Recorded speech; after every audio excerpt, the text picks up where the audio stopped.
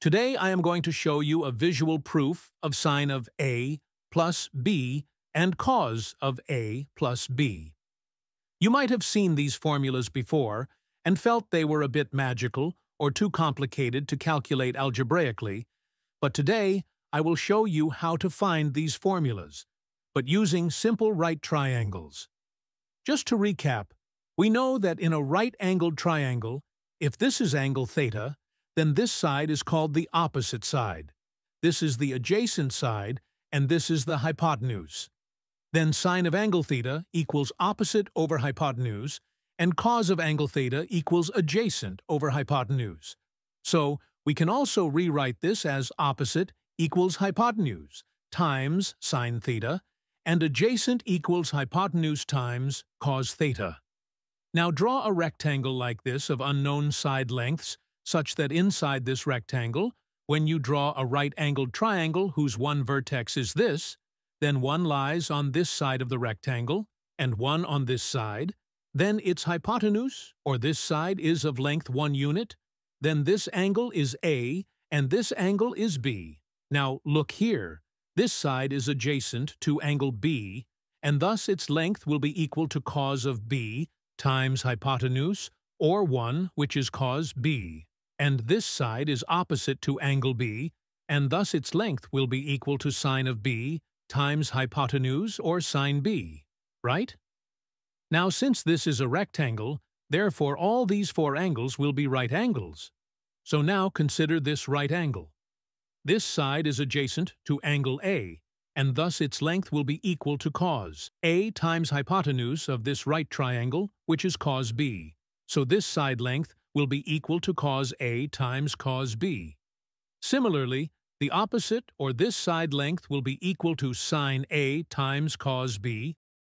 Now notice carefully. If this is angle A, then this angle will be equal to 90 minus A, right? Now consider this straight line. If we add up all these three angles, then their sum must be equal to 180 degrees. So, 90 minus A plus 90 plus this angle, say x equals 180. This gives us x equals A, which means this angle is equal to A. Now focus on this right triangle. This side is adjacent to angle A, and thus its length will be equal to cos A times hypotenuse of this right triangle, which is sine B. So this side length will be equal to cos A times sine B. Then the opposite will be equal to sine A times sine B. Nice! Can you notice where we are heading to? Now look at these three lines.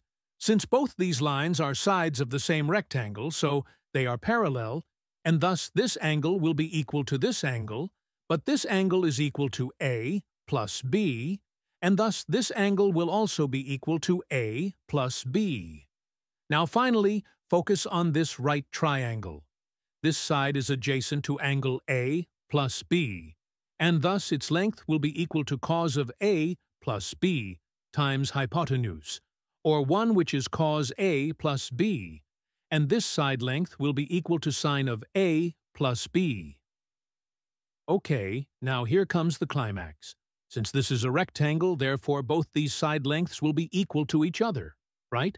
This side length is equal to sine of A plus B, and it equals this side length, which is sine A cos B plus cos A times sine B. Oh my God! This is the actual formula for the sine of A plus B, which we have proven using simple construction. Now these two side lengths will also be equal to each other. Therefore this equals cos A plus B plus this. Take it here to get cos.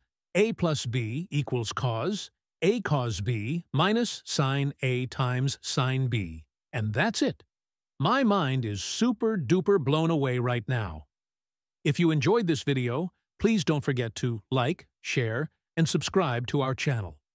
Also, you can support my channel by joining our community and becoming a member. So good!